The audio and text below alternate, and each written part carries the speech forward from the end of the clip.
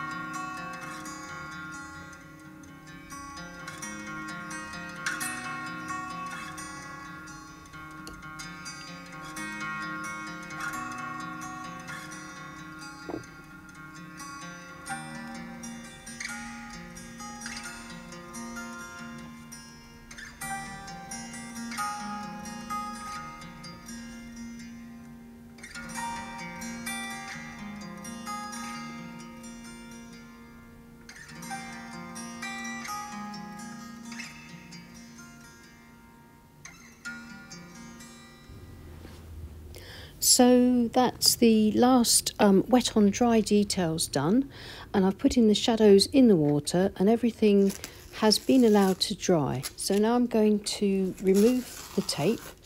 This gives me the chance to look at the painting as if it was in a mount or a mat or a frame and see if it needs anything else doing to it.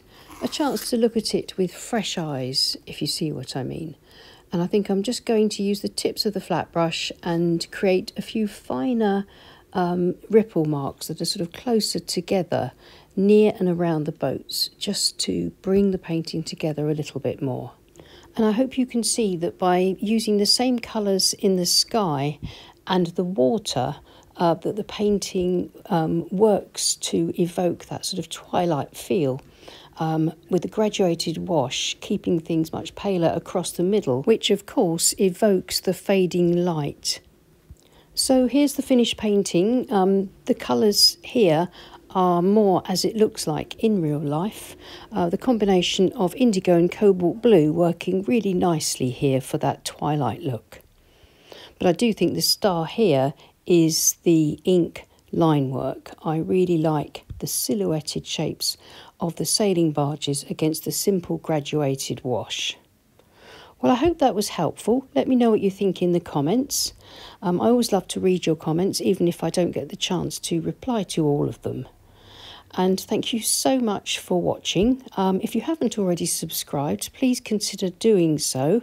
It's free to do, and if you click on the bell icon, you'll be notified whenever we post a new video. And thank you so much to everyone that supports this channel on Patreon. We couldn't run the channel or Patreon without you, so thank you so much. Wishing you all a happy new year and happy painting. I'll see you again soon. Bye.